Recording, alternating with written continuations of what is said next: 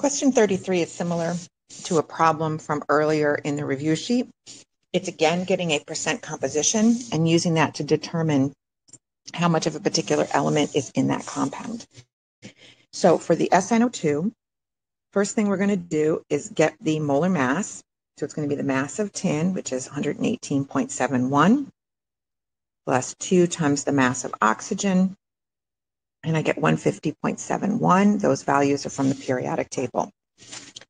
My percent tin is going to be the mass of tin divided by the total mass times 100, and I get 78.767%.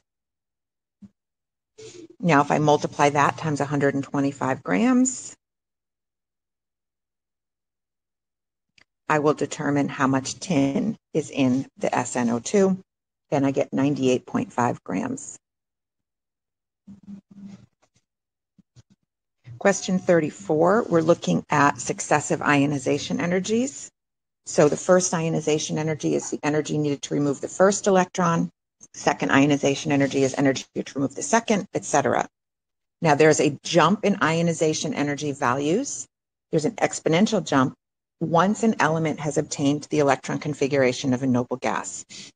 So if we look at our electron configurations, magnesium is neon 3s2, aluminum is neon 3s2 3p1, and silicon is neon 3s2 3p2.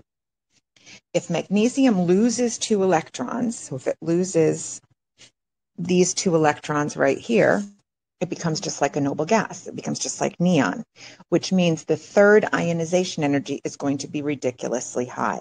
So for magnesium, the third ionization energy is much larger than the second, because once it loses 2, it becomes just like neon. Aluminum, it would want to lose 3. Its fourth would be really high. Silicon potentially would want to lose 4, and its fifth would be really high. All right, protons, neutrons, electrons in an isotope of carbon with 2 more neutrons than carbon-12. Remember, isotopes are atoms of the same element with different numbers of neutrons. So carbon is going to have 6 protons regardless of whether or not it's an isotope. 6 electrons because it's neutral. If it's carbon-12, it means its mass number is 12. So 12 minus 6 means 6 neutrons, but it's the isotope that has 2 more. So it's going to be 8 neutrons, 6 protons, 6 electrons. Now, element that is more likely to gain electrons. So you have to look at electron configuration. So rubidium ends with S1, strontium ends with S2. Strontium is not going to want to gain any more electrons because it would have to fill its second, it'd have to bump into the next energy level. So therefore, rubidium is going to be more likely to gain an electron. Now B, aluminum and gallium. Aluminum is above gallium on the periodic table, which means it's smaller. So if it's smaller, those outermost electrons can get closer to the nucleus and feel the pull of the nucleus. So therefore, aluminum, it's going to be easier for aluminum to gain electrons. Iodine or argon. Argon's a noble gas. It is not going to want to gain electrons at all. Iodine ends with P5 because it's in group 17. Therefore, iodine will gain 1 electron and become just like a noble gas. Question 37 involves a hydrate. So when we have something that's written like this, when I have that little dot, it means that the ionic crystal of magnesium sulfate has incorporated water into its structure. It is a pure substance because it's a set ratio, but it's not chemically combined, it's physically combined. When you're doing a molar mass for this, you need to incorporate the magnesium, the sulfate, and 7 waters. And that would be the molar mass of the whole thing. Now, if I want to know how many moles of water there are, I start with 72.4 grams of the magnesium sulfate.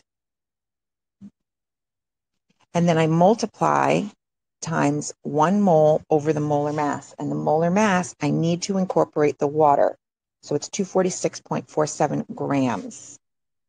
So you do 1 magnesium, 1 sulfate, 4 oxygens, 14 hydrogens, 7 oxygens. Now this is 1 mole of MgSO4, 7H2O. Now if I want to know how many moles of water, this 7 gives me my mole ratio. There's 7 moles of water per 1 mole of this whole thing. So 1 mole of the hydrate has 7 moles of water in it. Cancel my units, and I get 2.06 moles of water. 38 and 39 have to do with molarity and molality. Now you need to know that molality is little m, and that is moles of solute per kilogram solvent. Molarity is capital M, I'm going to write that up top, and that is moles of solute per liter of solution. So it's really just a matter of recognizing what the solute, the solvent, and the solution are and putting them in the proper unit. So for 38, we have 34.7 grams of sucrose dissolved in 100 grams of water. Sucrose is the solute, water is the solvent. So I need to convert 34.7 grams to moles. So 1 mole of sucrose has a molar mass of 342.30, and I get 0.1014 moles. Now I can plug this into my molarity formula, 0.1014 moles. And I have 100 grams.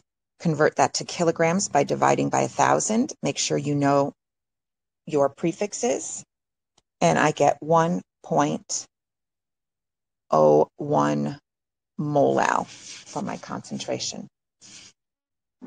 39 is molarity by dilution. So if you are given 2 molarities, 1 volume, or 2 volumes, 1 molarity, you're going to use M1V1 equals M2V2. And you don't even have to put this into liters. You can leave it in milliliters because the conversion factor would cancel out. So what we have is we have 12 molar. I want to know what volume that is. I'm going to try and make a 3 molar solution and 500 milliliters. So multiply 3 times 500, divide by 12. I would need 125 milliliters of the 12 molar HCl.